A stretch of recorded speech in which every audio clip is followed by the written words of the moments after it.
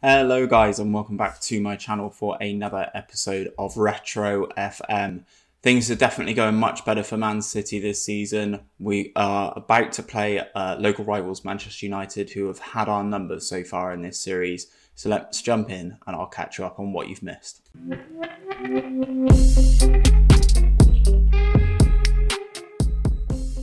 So as things stand then guys, we are currently second in the Premier League. We are 4 points behind Tottenham with a game in hand. Things have been going pretty well. Some teams who were faltering, but the last time you would have seen us, like the likes of Everton, for instance, have sort of picked themselves up a little bit. And Arsenal, most notably, are now up into 10th.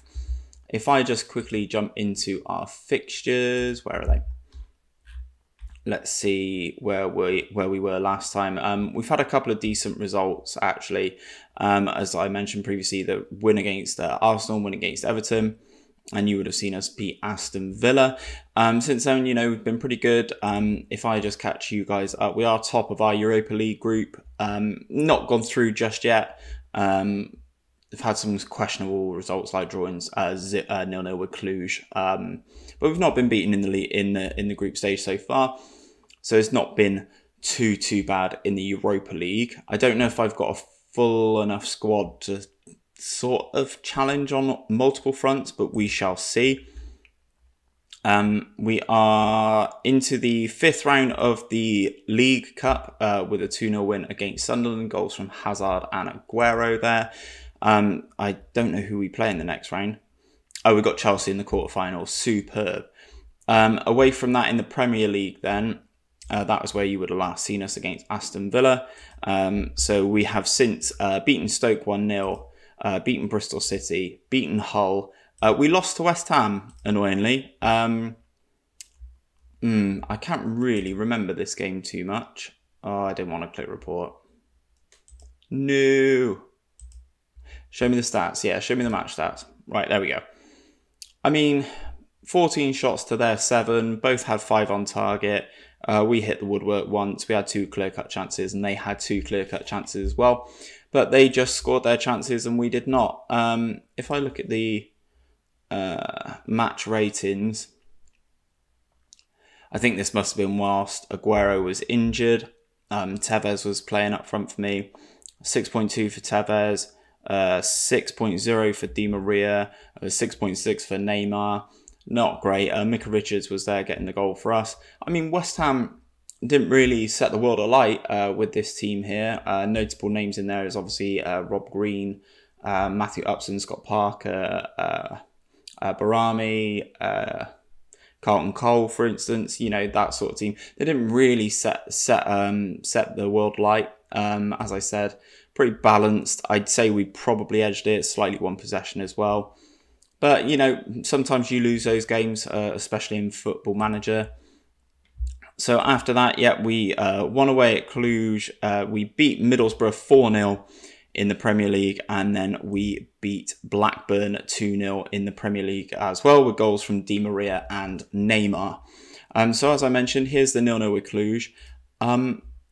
Some of the time I look at these games and I'm like, how have we not won that game? 18 shots, 9 on target, 3 blocked, hit the woodwork twice. But, you know, I think things are going decently enough in the Europa League that we should progress to the next round. Now we move on to today's task in hand. We're at home. We're against Manchester United. It's 2nd versus 4th. This is our first real big test. I mean, obviously we've played Everton, we've played Arsenal, who finished above us last season, but this is a real big test. I think if we look in the match preview, Manchester United beat me twice last season. We've only scored 3 goals against them and conceded 6, so maybe this is the year to change things around. I think if I look at this Manchester United team, you guys can see it here.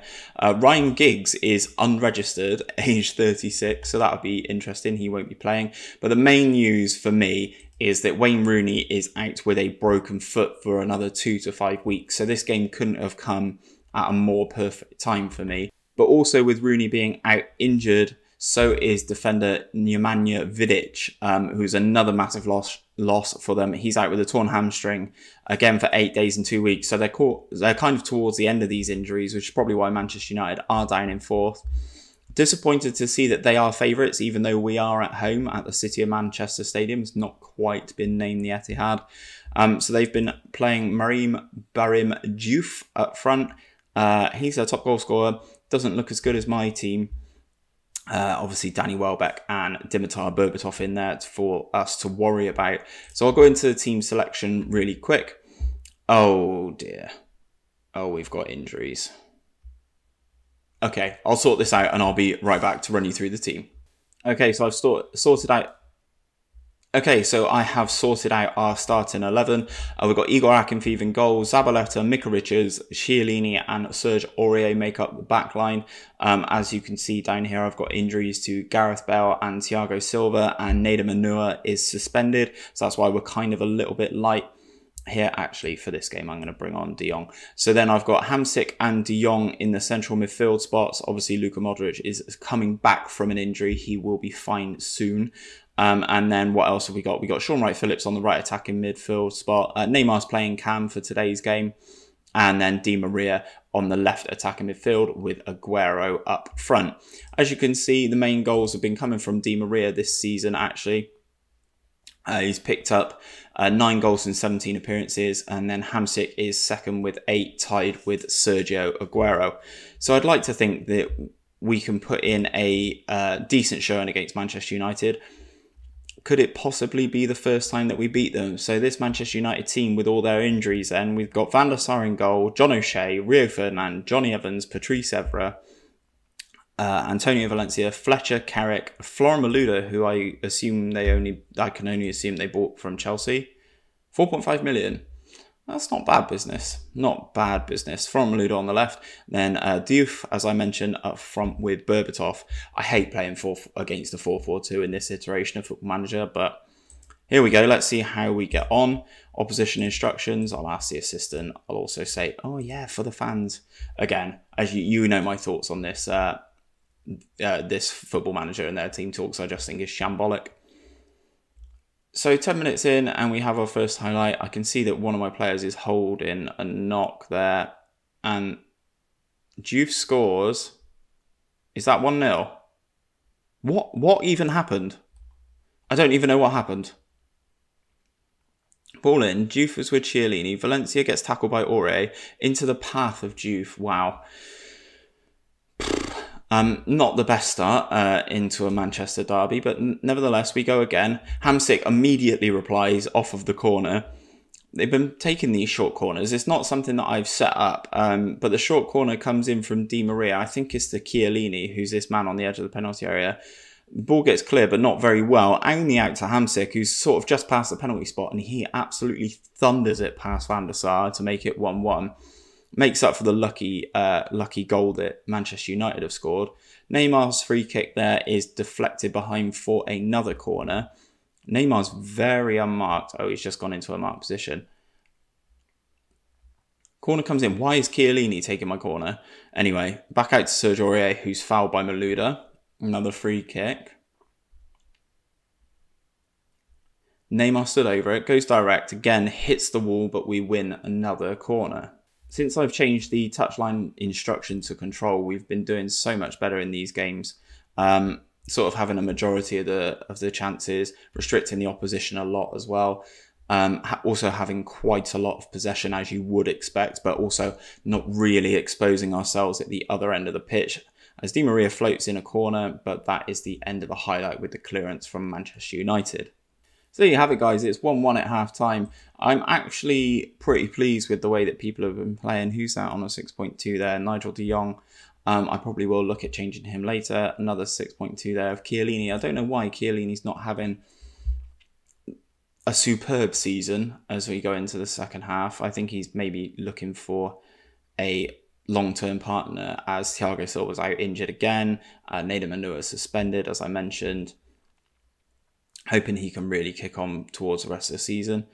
So Hamsik wins the ball then, out to Di Maria, over the top to Aguero, and this is where he can break. Hits it straight at Van der Sar. That's a good opportunity there. Good save from Van der Sar in the end, actually.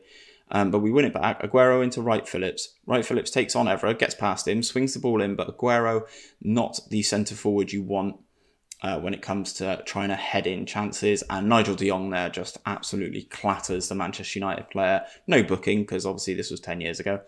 But one long ball over the top almost sends in Dewey. What a good save that was from Akinfev. Into Aguero again. This got us end-to-end stuff, this. Micah Richards gets there, only as far as Johnny Evans, who goes all the way back to the goalkeeper. Why is Michael Carrick running free down the wing? Micah Richards is so much quicker than him.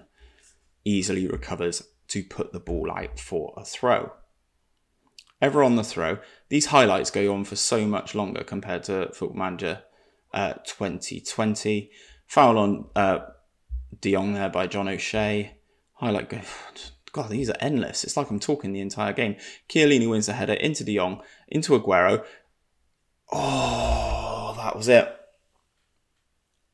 I think that might have been it. A really good chance there from Aguero. Turned his man really well, but then dragged his shot just wide of the goal. Counter from Manchester United with Valencia. Ball's bounded around. Berbatov has a shot. Akinfev does really well to push the ball over for another corner. I definitely think we've been the better team, but we've had a lot of shots blocked. A lot of people putting their bodies on the line so far with 20 minutes to go. I'm going to wait for this highlight to play out, wait for the corner to come in before I change anything. And that looks like it is headed over by Darren Fletcher. So we jump into the tactics section then, who is playing pretty poorly. Sean Wright Phillips is playing pretty bad. Let's bring on Stephen Ireland. I'm also going to bring on Verratti for de Jong in the centre midfield. And I think that's how I'm going to leave it there. I've got Lukaku, I've got James Rodriguez there. I've obviously got Company and Lescott, who don't need to play. I don't think I need to change up the defence. I mean, Manchester United were pretty lucky with their goal, I must say. Goal kick out to Zabaleta. Works it up the line. Gets bodied. Here come United then. Good tackle from Aurier. Di Maria goes past his man, looks for the cross in. Van der Sar's forced to make the save. Looks like that could have almost gone in. We get another corner. That's our 10th corner of the game. We are dominating Manchester United, which probably means we are going to lose 2-1 in Fergie time. I've definitely seen that happen once or twice before in real life. So the subs come in now. Off goes de Jong and Wright Phillips. Aguero on the corner this time, only into Fletcher, who clears to Danny Welbeck on the counter. Looks all the way across to Malouda. Man United have got numbers here, only as far as Micah Richards with the cross, and the highlight is over. Final 15 minutes. I'm not actually going to be too disappointed with a draw. I would have been really, really happy with a win. But Manchester United are just a juggernaut in this game. They constantly do well. Constantly, just as I say it, constantly do well. Constantly grind out results. And that is the sort of thing that I mean. Like, if you look at the stats, I think we've been the better team. Somehow that ball comes in, and I have no idea how Dewey has managed to put that in. That's what I get for saying that my forwards are better, hey? We get into the last knock-ins of the game. Aguero goes round his man. Another shot is blocked. What's that now? 8 shots blocked. It's tough out here, man. This Manchester United team are just so difficult to get past. We've got a corner, though. Di Maria swings it in. Looks towards Hamsik, but it gets cleared. Neymar gets the loose ball. We're pushing again. We're on the overload section. Zapaleta goes all the way back to goalkeeper. I mean, we're on overload, boys. Just kind of attack whenever you fancy it. Just fed up of you guys knocking it around. Is that a free kick? Come on. Final 90 seconds of the game. Free kicks have been awful this game so far. I've barely beaten the first man or the wall. Same with all the corners, other than the one we scored from. Dewey is absolutely having a revolution of a season. Who needs Wayne Rooney, eh? Chiellini with the ball. Into Verratti. Oh, that's bad. I guess that's why they say that you don't win anything with kids. And the referee's just blown for full time. I mean, there's only 10 seconds of the game left, but never mind. I mean, I'm pretty disappointed, as the assistants just said there. Dewey has absolutely tore me apart. He's got 2 goals. Look at his stats. He's not even that good. He's got 6 composure, for God's sake, man. I'm fuming that he scored. If Rooney had scored those goals, I wouldn't care. But Marim Barim Diouf played 7 games last year. Played 10 this so far out of necessity, and he's bagged 2 against me there. I'm fuming. I mean, you could say we miss Hazard. We miss Gareth Bale, Thiago Silva, Modric. Still didn't get the job done though. Okay, so Sir Alex has got my number yet again for another game. Hopefully we can turn that around later on in the season. So where does that put us then? That drops us down to 3rd. Manchester United leapfrog us. We have played 1 game less than Man United though, but we are now level on games with Tottenham. So a win takes us back into 2nd, which isn't too bad. But I think this is going to be a very hard-fought Premier League season. Hopefully we can come out on top. So in the last video, I said I would bring you the game against Manchester United, and I think it was supposed to be Tottenham next. However, one of my fixtures has been rearranged, so we now have to take on Wigan. Team selection for this one then. Let's rearrange. Who do I have? Anybody back? Modric isn't fully fit yet, but I might put him on the bench instead of Verratti for this game. And that is kind of all I will do. Leave the team as is.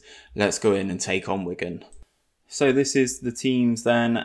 Chris Kirkland, Yang Mbiwa, Titus Bramble, don't know this guy, Amaya, Spanish, who have they signed him from? Rayo Vallecano by the looks of things. Andy Dawson at left back. Then Diame and Paul Sharner, Jordi Gomez, James Morrison, Nasser Chadli. That's an interesting one to see that Wigan have signed Nasser Chadli. Interesting. Obviously, Belgium international in real life now. And then is that Jason Scotland up front? Oh my God, it is. What a blast from the past. Jason Scotland up front for Wigan. Titus Bramble, just humour me. How good are you? 19 heading, 18 tackling. Don't remember you being that good. I remember you scoring a lot of own goals. But the starting 11's the same for us. I should have probably brought Anua back in, but I'll be honest, guys, I forgot. Team talk, I don't really care. Doesn't mean anything anyway. You'd hope that we can bounce back with a win against Wigan. Wigan definitely nowhere near the level of Manchester United. As Aguero whips the ball in towards Neymar, who is never in a million years going to win that header. What I will say, though, is the development of Angel Di Maria this season. Obviously, I mentioned that he's our top goal scorer with, I think it was 9. But yeah, he didn't really get too involved last season. He seems to have grown into it a bit more. Seems a bit more comfortable in the role playing on the wide left spot. But yeah, he's definitely been getting involved in the goals a little bit more, which has been pleasing to see. Is that Titus Bramble? Right, I need to learn. Stop taking the mick out of people before you play them. Take the mick after. Dawson swings the corner in. I can't even talk. Dawson swings the free kick in, and Bramble's there to just head past Akinfeev. Why do I do it to myself? I'm just like, he's rubbish, isn't he? He never score. I don't remember him being that good. And then they do every time. As Kirkland makes another good save there. Here we go. Theme of the episode. Team has less shots and scores with their one and only effort on goal. So from our corner, Morrison's allowed to break. Aurier is tracking him, but the ball comes across. Headed clear by Chiellini, but that is the end of the highlight. Micah Richards, absolute no man's land there. Jordi Gomez back to Sharner, out to Dawson on the left, swings another cross in. We're able to clear, but we keep heading it or like clearing it towards Neymar, who's just not going to win it in the air, is he? Aurier heads all the way back, but Akinfeev cannot keep it in, so it's another corner. Titus Bramble again. Anyone? Number 2. What do you reckon? Corner comes in. It was towards Bramble, I think. Missed the names flash up there. Aguero's on the break. He looks like he's got Di Maria on this side. Gives it to Di Maria. Di Maria can't fully get past his man for pace. Crosses it in and Bramble's there to just head clear again. Hamsik with the ball. De Jong looks for Di Maria. 2 players there. Neymar's there. How has Neymar not scored that? 1 shot, 1 on target, 1 goal for Wigan. Done nothing else. No block shots. No woodwork. Very, very average first half from us there. I don't understand why these sorts of games happen. Aguero floats a free kick in, it's headed clear, it's a corner. I don't know why we're getting so many corners and set pieces against a team like Wigan. Again, absolutely robbed here. Di Maria floats the ball in, Richards can't get near the header. Neymar gets beaten to the ball by Diame, who... See, we're losing to this team. Right, I've had enough. We're going to attack him. I know I've been saying that the control is the way to go and it's been doing me wonders this season. Well, not at the moment. That's a pen. Referee's giving it. Aguero gets fouled. Hamsik's going to be the man to step up, I think. Look at how I'm sat. I'm nervous for a Man City penalty away at Wigan. Oh, it's Di Maria taking it. Why is Hamsik not taking it? He's my penalty taker. Oh.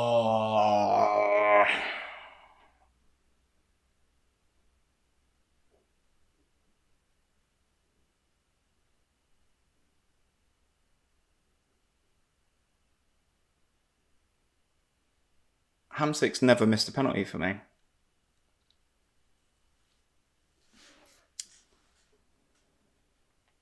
It's an awful penalty as well. Kirkland moves ahead of time and Di Maria just boots it straight at him. Stunned. Absolutely stunned. Di Maria floats a corner in. Aguero's there, goes around the goalkeeper. That makes it 1-1. It's 20 minutes of the game left to go. I'm going to have to do something here. What's Di Maria gone down to now? See, he was playing it at 7. I have no idea. What's Hamsik's penalty taking? 17. What's Di Maria's penalty taking? 15. Fuming. Fuming. Do I have much on the bench? I've got Modric. Let's give Modric a run out in his recovery from injury. Wright Phillips is doing okay. Neymar's struggling, so let's give James Rodriguez a run. That'll be the 2 subs then. Hopefully James Rodriguez out and or Luka Modric can be the difference here. Di Maria, lovely pass, and Aguero just calmly just runs around Chris Kirkland, who probably shouldn't have come for that, but I can see why he's done it. So final knock into the game then. Time's just evaporating. I'm trying to set us on overload, but in the time it took me to grab my mouse and put us on overload, I think we lost about... Oh, why are you shooting from there? By the time I grabbed my mouse and put us on overload, I think we lost about 10 minutes worth of in-game time there. Oh, Wigan have just had their 3rd shot, guys. So they've now, since they scored, they've had 1 shot off target and 1 shot blocked. That's it.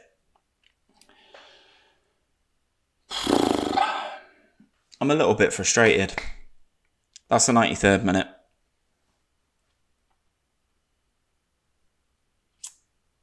Wigan just taking their time here.